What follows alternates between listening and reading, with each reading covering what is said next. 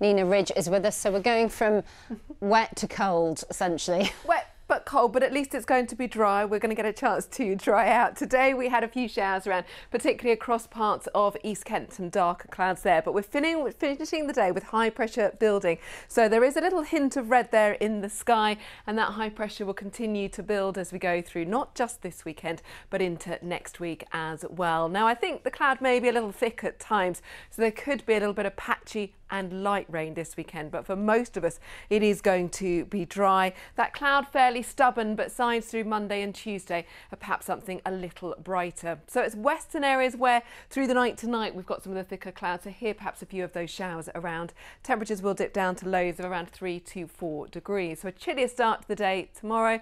We'll see some cloud, a little bit of brightness here and there, and as I said, for most of us it's going to be a dry day. Temperatures are on the way down.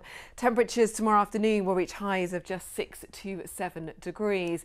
Now, those showers we've got across western areas will start to fade as we go through Saturday night and in towards Sunday, and then it's actually parts of East Kent we're more likely to pick up some showers as winds start to come down from the North Sea. They just pick up a little bit of moisture, so we could see a few showers here, but it's going to be a colder start on Sunday with those temperatures sitting just above freezing.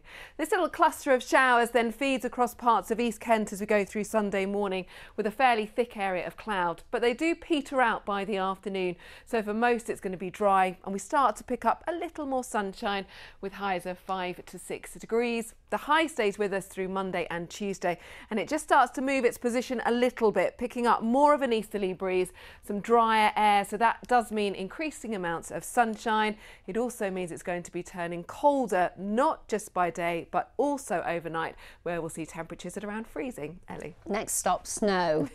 Thank you very much, Nina.